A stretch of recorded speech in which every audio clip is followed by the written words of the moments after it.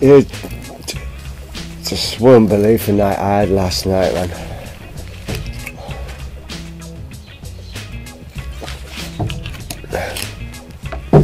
I sleep in our forest, and it's pitch black, and I tried to walk a bit because I was freezing, and I found one of them little huts, and all the lights were on inside, and there was a party going.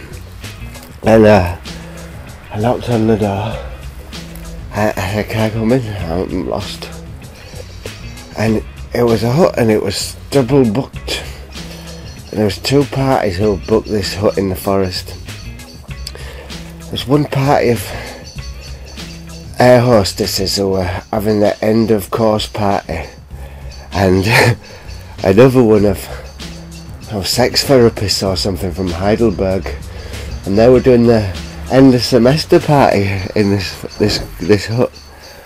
And I was the only bloke in there, and they come inside, and it was lovely and warm, and they were all having a great big drinking session, and I was freezing cold, and they gave me loads of stuff to eat, and oh man, I hadn't been to sleep yet. I tell you, it's the best night of my life. They were showing me how to put on life belts, you know, like they do on the planes, and therapist gave me some therapy as well. Oh, my head's gone a bit now, but so even when you're at your most despairing, yeah, you never know.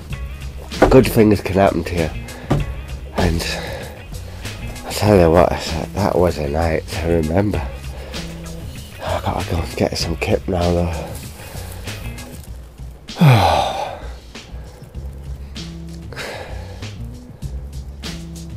That Hildegard, she was pneumatic. She was